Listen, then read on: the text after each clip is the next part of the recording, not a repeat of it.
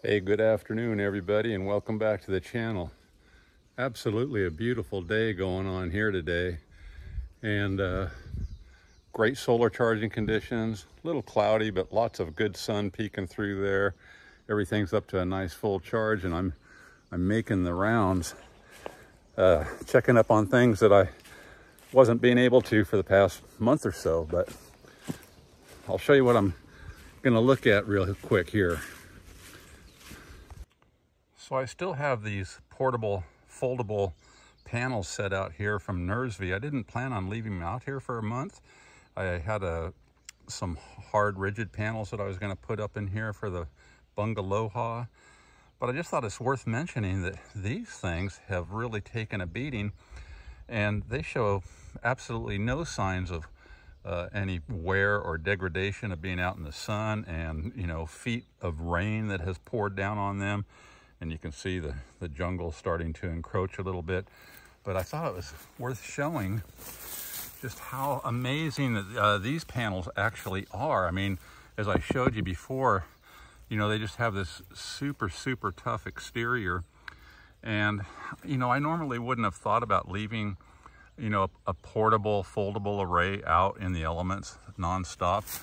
But then if I fold this back up, the material back here is absolutely just, nothing. I don't have any mold buildup or anything on here, which really kind of surprised me. So, I gotta give my thumbs up to these foldable panels. And I did do a review on this.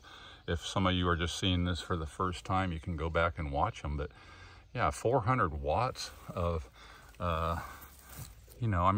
they're a little flexible. Not to where you could bend them onto any kind of installation, but they're not like the rigid metal framed solar panels that I have up all over the place. But they do have a little flex to them, but all in all, they're pretty darn rigid just in and of themselves.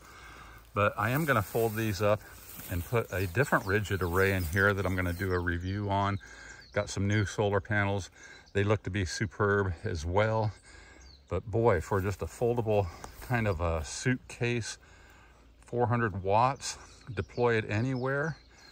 And, I have some fairly harsh conditions, because if it's not just pouring rain, the sun's beating down, and, both of those going on at the same time sometimes, those things look fantastic. And then here on this rigid array, now this 1,000 watts is powering that 600 amp hour bank of Chins batteries. And, it's been getting up to a full charge every day for the past month, basically, to where I hadn't really been looking at anything that close. I was just kind of making the rounds in my stupor and making sure everything was looking good on the gas gauge. But yesterday I looked at it much closer, and I realized that there was a real difference between my top string and my bottom string, which each go into a separate charge controller. And the top string was fully 100 watts off of what it should be. Normally they are identical. With just in a watt or two, because they're all at the same angle and everything. And what I found was a dead panel, and it's that one right there. So I'm gonna have to switch that out. That's the third panel in the past 3 years that I've had fail. That's one of the new Powas. In fact, these are all new Powas, and I do have another new Powa, but I'm gonna have to explore those a little bit closer, open up the case in the back. I'm suspecting that little diode that's in there might be failing. I looked at one of the failed ones from a couple of years ago and was looking at how that diode was. But I'm gonna have to research that a little bit further. But anyway, I'm gonna replace that panel later this afternoon and get them up to where they're both 500 watt strings. Because what I did, I went in there underneath and quickly disconnected it and connected the 4 up in series. So that one's out of production right there. So now I've got a 900 watt, string of panels there. Yeah, so you know, a month. These have been sitting out here like this too, coming off that 400 watt NURS V foldable array. I did not want to leave my MC4s like this on the ground, but you can see in the past month how quickly the jungle conditions start to cover everything up. And in another month, you wouldn't see any of these cables. I mean, it would just be completely covered up. So I don't like leaving them like this. That wasn't my plan. So, you know, I'm finding all kinds of things now that I'm really cruising around and seeing where I left off a month ago. But what I like to do is I always like to cover these up, especially these. I don't mind leaving the cables kind of going across the ground in different places. This is not how I wanted it, and I don't mind letting the jungle just kind of cover up the cables themselves, because then they're completely protected from UV. But the main reason I don't like the connections on the MC4 connectors is the little bit of electrical current that goes through there attracts those little fire ants. And they're so small, they're almost imperceptible to the naked eye. And I don't see any on here right now, but I have in the past when these are left uncovered. I'll see you know, like hundreds of them gathering around. And I assume it's because of that electrical current they sense. I don't know what it is about that, but I don't like them crawling around in any of my connections at all. And here's just some same string now. I'm almost up to the bungalow. I've got several of these tied together to reach all the way, and you can just see how fast now in another matter of days that positive cable would be invisible. And as you can see, it's already just closing up on the negative there. And in another week or two, you wouldn't see these cables at all.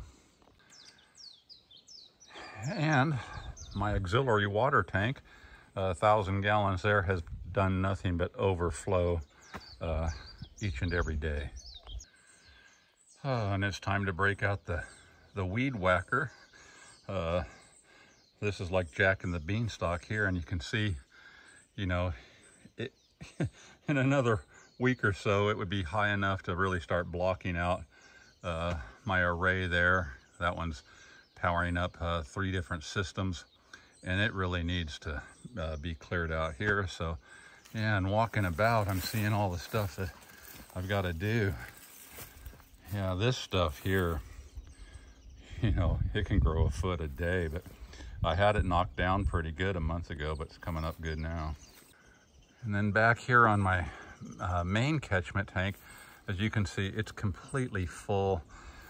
But where I left off back when I was putting this cover on it, this brand new cover, now, you know, it's sagging down and resting in the water, and I don't like that. Birds come up here and play in that, and it can breed mosquitoes sitting there like that. So what I'm gonna do for that, and it's been suggested by somebody, and I see a lot of other people do that out here, is I'm gonna put like a inflatable beach ball right in the center, and a nice sturdy beach ball, and that'll hold it up enough to where the water drains off and it won't be sitting there. Now, if the water tank level was a little bit lower, but this thing's been doing nothing but overflowing too every time it rained. So water situation's in good shape, other than just boosting the center up a little bit with that beach ball.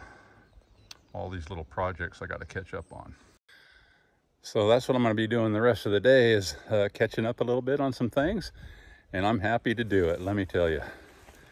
And for those of you that have made it this far in this video, today is Saturday, and I have scheduled to do a live stream tomorrow so I can catch up with you guys. It's been a while to do that.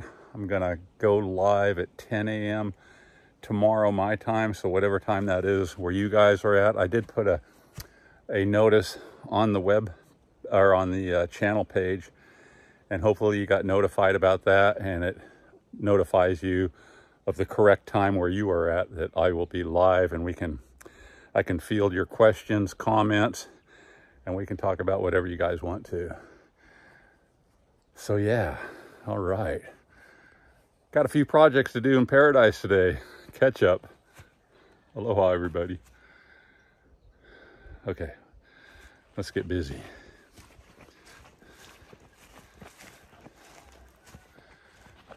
Hope to see a bunch of you tomorrow. It's always fun to sit around and chat live with you guys.